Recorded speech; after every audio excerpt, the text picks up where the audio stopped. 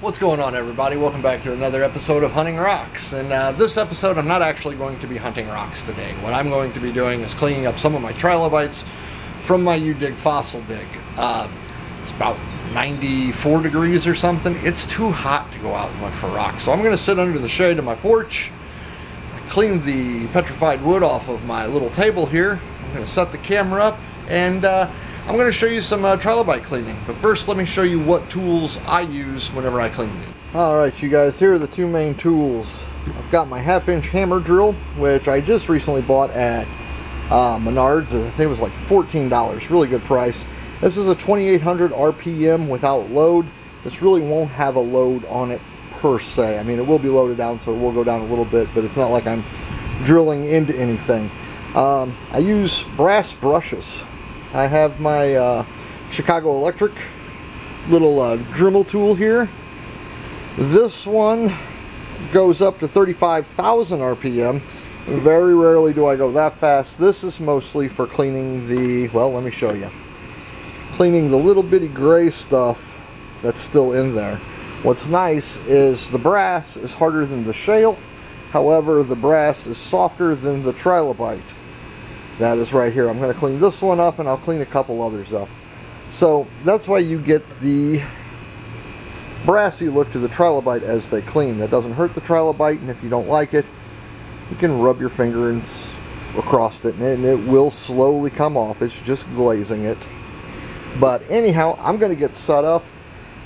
I'm going to try to shoot a video of me cleaning this. I guarantee you this will have voiceover because, well, the tools are going to be loud and annoying. Oh, also, this is a wire brush, steel wire.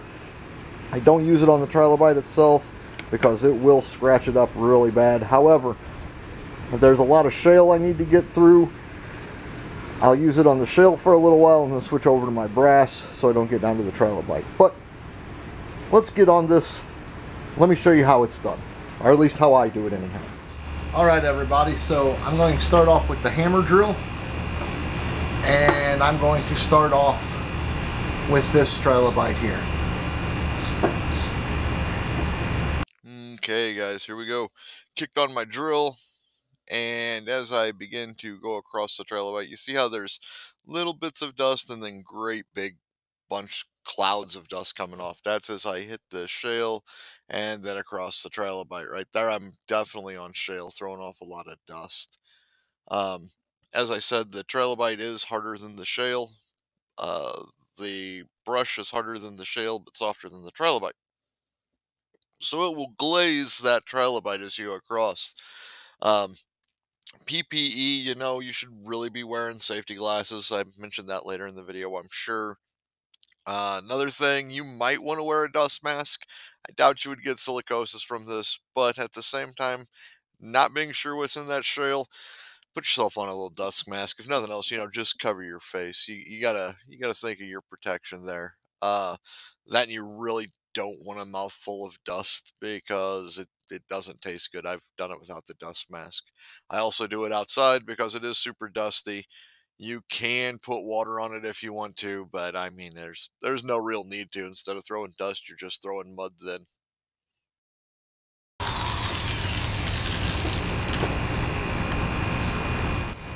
Okay. Blow it off a little bit. So you can see it's starting to get that brass look to it. There's still a lot of stuff stuck in it, so the shale is still in there. So now I'm going to switch over to my brass Dremel brush, and I'm going to set it at a 3, which is, I don't know, it's fast. It's faster than the drill. But we're going to hit that now. We're going to get all this out. So you can see there is an imprint there that I haven't really messed with. I don't want to take that out if I can avoid it. And that is just an imprint. It is not a trilobite. If it was a trilobite, whenever I hit it, it would turn the brass color.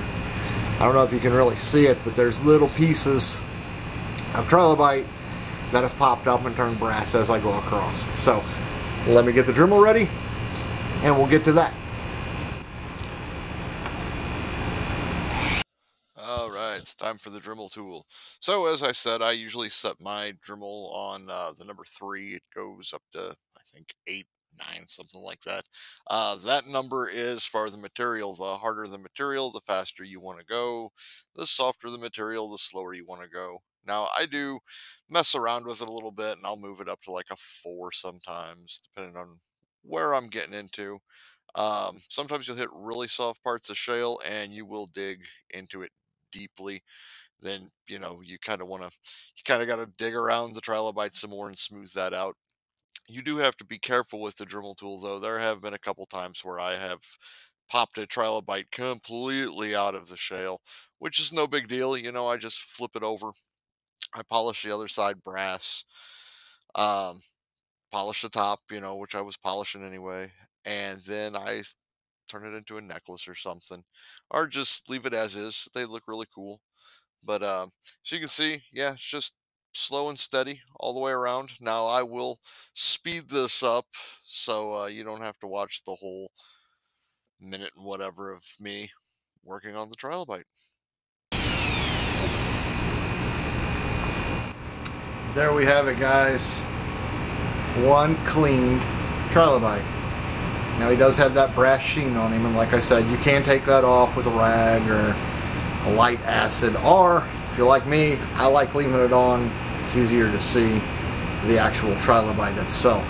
I do highly recommend, when you're doing this, safety specs. You only got 2 sets of eyes, and you kind of need those for hunting rocks. But I'm going to get to work on some more of these.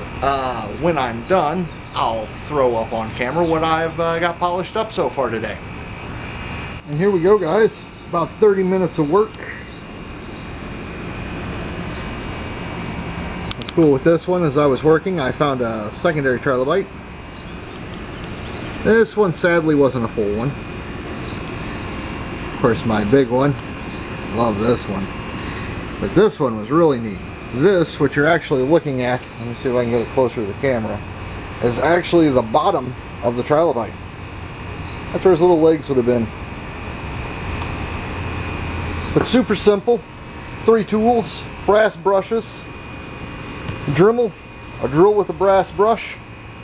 Do it outside because it is rather dusty. While I was doing it, I was wearing a dust mask. Oh, here's another one I had worked on. I actually did this yesterday. This one is a plate full of trilobites and little pieces of trilobites. But anyhow, I hope you enjoyed this.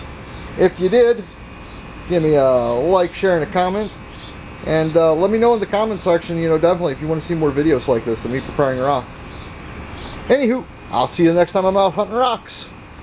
Sorry guys, almost forgot the Hamilton text. There he is. Ready to go inside, buddy? Yeah, let's go inside.